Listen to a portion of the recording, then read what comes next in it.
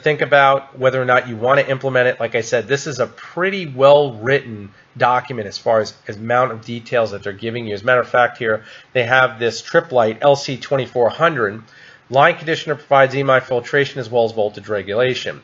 Other types of surge protectors are also available with EMI filtration. Now, again, this unit right here goes for about $300.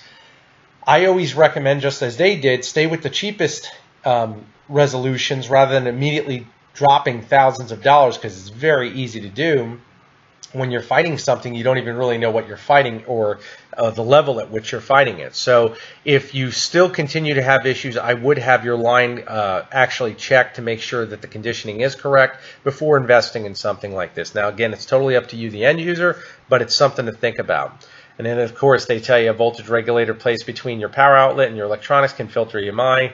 Okay. But of course, they never always leave out the price of what these units cost. They should let everybody know, just to give you guys a heads up. But I already know this is about $300. Frequency. EMI problems increase when the frequency of the signals increase, because high frequency radiators produce EMI more effectively. Reducing operating frequencies, if possible, while maintaining economical performance may reduce EMI. Now, you guys don't really have a lot of control over the frequencies, okay? We focus, once again, shielding, proper connections, and of course filtering where applicable. Again, placement of everything, that's mandatory, and grounding. We're going to get to there. Equipment selection. When you select different equipment from your shop, you may want to consider the kinds which produce less EMI. As it gets older, some equipment will generate increased EMI. Other performance characteristics of older equipment may also decrease, but when replacing, keep the reduction of EMI in mind. Now, this is extremely important as you guys are dealing with cheaper systems as they're coming to market. I get questioned all the time, what's the difference between this cutter and this one? What do you recommend? If you're getting involved with plasma cutting, guys, do not cut corners on your cutter. That is your premier operating instrument for the machine, other than the machine just moving by itself. I mean, without the cutter and its performance, you're going to have issues. The higher end manufactured ones always are going to be built better. Okay, there is no way to cut corners on the actual quality of components being used with this type of equipment. Okay, Hypotherm, a Miller.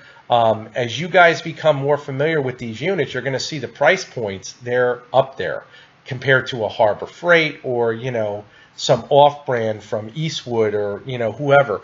I would be very cautious about investing in a unit that, again, you're really taking a gamble. I mean, especially if you're doing this as a startup, or you're really looking at, I always hear the hobby term used, but once again, it's hobby today and tomorrow it's a business. I would look at putting my money aside if I can't afford it. This is my own personal opinion. I've said this many times. Put the money aside, and within a short amount of time, the investment will pay for itself, and it'll be well worth the wait. You guys will have peace of mind. Okay, as we go through here, let's go down.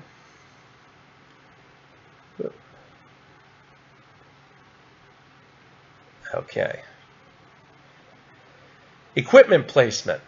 EMI generated by welding and plasma cutting power supplies is generally more powerful when the sources are close to affected equipment. Locate the sources as far away from practical from the computer, CNC control, and other electronics in your system. They go over field strength. Distance is important. We've already covered that. Orientation. Sometimes EMI radiation will reflect it away rather than being absorbed. If the angles or elevations of equipment are changed, turn the electronics, computer, and welding plasma equipment to varying angles, or raise and lower their locations to reorient the source to destination of EMI. It's interesting how placement, just something as simple as placement, really does all that. But that shows you how weird this is that we're working with. And that's, like I said to you before, trying to be the CNC whisperer and trying to, help as many people as possible with machines I don't even see. That's, in itself, it's amazing I can help anybody just because of the fact I'm not there with you. But I've done this so much and gone over so many variables, we usually figure it out together. And again, it's not that we actually correct placement like this, orientation. That's never something I usually cover. It's just going over the filtering devices, and of course what we have optional available to us as tools to reduce it. Keep going. Cable routing. A cable that acts as either a transmitter antenna or receiving antenna for high-frequency EMI signals will be less effective as an antenna when the distance separating it and other cables are increased. And it will similarly be less effective when the length of the cable is decreased. Cable separation. In the same way, adding distance, separating equipment reduces EMI. Adding distance between cables does too. EMI radiates as fields, which are weaker the further from the source. We just covered that. Shorter cables, common sense. Use cables only long enough to get the job done. And when I say that, a foot or two longer, you're not going to have a problem, but you don't want to have a ridiculous amount of cable. What you see here, and I hate to say this, this is the majority of what most shops look like with plasma cutters, guys. The ones that I see, this is what I see. And it could be a pro-grade $50,000 table they didn't actually build themselves. This is what they typically are supplied with.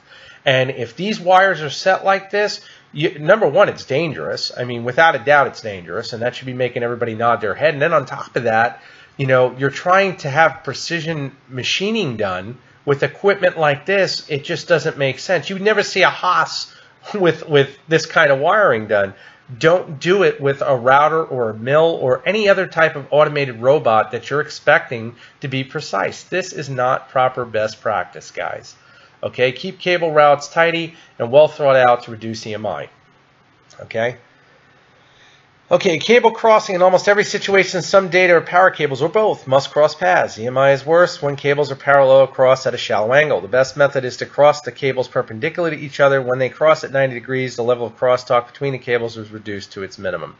I mean, again, we're getting technical here. If we're using the proper cable, we don't have to go that route, but this is something you guys can implement. If you're building your own system, I've seen many guys do that. They'll actually give me feedback. Oh, you know, I did braiding of my cables, and I think I'm going to be okay. Okay, if that's what you feel. I still prefer a shielded cable over that any day of the week. I mean, that's just a properly shielded cable along with proper grounding. When you combine those two, it's usually a bulletproof design. Things with actual braiding done, I've seen systems with issues with that in the past.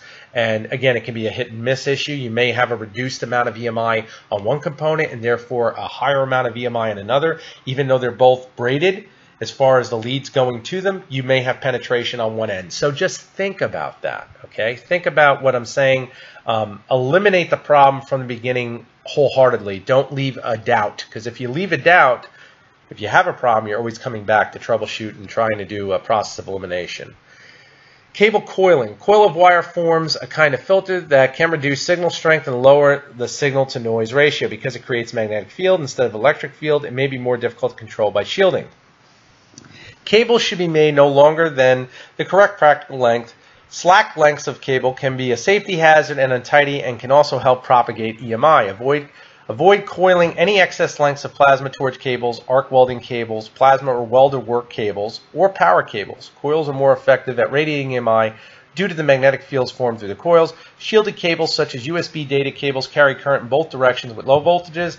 This tends to cancel EMI signals. Coiling them produces less EMI than coiling unshielded cables. Again, any of the cables I sell, especially with USB involved, where we're dealing with data communication, you're always going to want a Faraday installed. You're always going to want double shielded.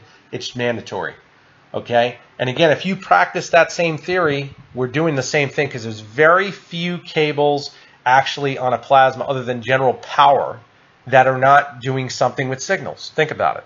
So again, implement the logical and you'll be fine. Over and under coiling. If cables must be coiled, coil them over and under to cancel the EMI. Reverse the twist on successive coils, laying them on the same side. One coil twists over, the next twists under. Instructions for over-under coiling are available on the internet. Now, guys, that's where we're talking about braided wires to reduce RFI.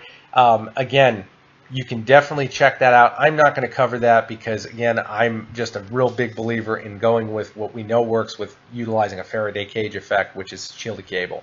As we continue down, you'll see exactly what we're going over. Here we go. Shielding and grounding. Shielding is a way to reduce the amount of EMI a cable will transmit or receive when it acts as an antenna. Shielding also can prevent unwanted radiation from entering or escaping from a device containing electronic circuits. Either way, the shield requires a reference potential ground connection to dissipate the EMI. I always tell you guys, I don't care what cable you're using that's shielded, it's only effective if it's properly grounded, okay? Ferrites are really cool because you don't have to worry about grounding things, so it does make things a lot faster. Another technique I love to use, and this is, again, this is really old school type technique, is using the Faraday cage effect If you're using a metal enclosure and you're using tin braided copper, if that Faraday, to get that Faraday effect, all we have to do is put the tin braided copper naturally over our conductors. If that conductor set that's inside the tin braided copper, once that tin braided copper naturally touches the metal enclosure, it will diffuse and ground to the enclosure. Okay, that will also save you soldering an actual lead, especially once again when the enclosure, the electronics enclosure, is properly grounded. So again, if you didn't catch all that, replay what I just said. I'm telling you right now, save you a bunch of time in doing all your ground leads if you don't have to, especially when you're going to ground the actual enclosure of the electronics when it's completed. Faraday cage concept. A Faraday cage is an enclosure made from conductive material to block electric fields. It shields the enclosed circuits from an external EMI and stops any circuit-generated EMI from escaping. A fully surrounded, grounded enclosure provides complete shielding, while one with holes in it can allow some EMI to come through. Well, I'm not going to lie, guys. My G540 system, of course, has holes in it because we have to let the system breathe. That's just logical. So once again, there's a point of no return. You're always going to have that. All electronic enclosures at one point or another will have a hole in it, especially for CNC systems because they're going to have to require cooling, or they should mandatorily. Think about that. Think about what you're trying to actually accomplish. The Faraday cage effect, I've discussed this many times. I've had many challenges on it. Oh, it's not like that. This is exactly what they're saying. It is. Matter of fact, Faraday cage in the reverse of microwave ovens block the escape of dangerous microwave radiation used in cooking. Note that the metal screen in the glass window also keeps radiation inside. That's a pretty cool little tidbit. Again, we never stop learning. Many of you may not know that, but that's exactly what we're dealing with. I can't emphasize it enough. Shielded cable with CNC is a godsend. Cutting corners on it is just like shooting yourself in the foot. Shielded enclosures. Circuit boards generate EMI and are also affected by it. Products with circuit boards are often shielded within metal enclosures that function as Faraday cages. When the enclosure is made of metal sheet or mesh or painted with conductive paint and connected to the reference potential earth ground, it behaves as a Faraday cage. That's exactly what we just covered. Holes in the enclosure for cables, buttons, indicators, etc. allow EMI to leak out and should be kept to a minimum. Logical. Shielded cable. In order to reduce EMI, cables are often provided with a shielded conductor, which creates an effective Faraday cage around the length of the cable. The shield is a metallic braid or spiral winding of metal foil or conductive plastic that surrounds the insulated signal carrying conduction in the cable. A protective insulating jacket typically covers the shielded layer. So you've got different types of shielded cable. I sell double shielded, which typically comes with the tin braided copper braid, and then on top of that it comes inside with the mylar foil. You got single shielded cable, which typically is utilizing a mylar foil. Okay, manufacturing process to make tin braided copper double shielded cable is a hell of a lot harder than the standard shielded cable. Henceforth, the price goes up. Many of you guys have done price comparisons, and you'll find out really quick there is a huge difference. Your disparities when it comes to flexibility and continuity as far as that are also going to be a huge disparity. Keep that in mind when you're fabricating your system because, as we all know, you got cable change, you're routing cables everywhere. You want to select the proper gauge wire for the right job. Okay, I get questions on that on spindle cables all the time. Well, my spindle cable's over here and I have to run it there, and this spindle's pulling it's 5 kilowatt spindle, 4 kilowatt spindle. Can I use 16.4? The 16.4 that I use with the proper type insulation as far as the rating, that is what's going to give you guys the maximum flexibility. Again, I do use on my double shielded cable the internal twine to separate the leads. That being said, that's used to reduce friction when that cable flexes. Most cable you find that's double shielded does not include that, okay? Not unless you go into higher end spec cable where we're dealing again with larger corporations. But why do we have to have a large corporation if it's the right thing to do? And that's why I offer it. So again, use common sense when it comes to selecting the right cable. Again, here, just for definition, which I love that they actually illustrated, this is a coax cable. Principle is the same. They just chose to use a coax cable to show you the tin braided copper. Here's standard. Motor cables are typically wrapped in a foil ground shield, which will typically be connected to the CNC controller's internal ground. Now, what's really interesting with this is that, and I wanted to discuss this, a lot of guys that are using plasmas, and the one thing I don't like is that they should have used a double shielded cable here to illustrate. Plasma system, guys, that's why I went with signal cable with the G540 system that I actually came up with for the motor cables. I did that because signal cable is a fancy term for saying double shielded. Okay, my motor cables are double shielded. I don't care if you're using a mill. I don't care if you're using a router. They're the only double shielded cables available for that actual system in a plug and play format for that reason. Keep it simple and give you guys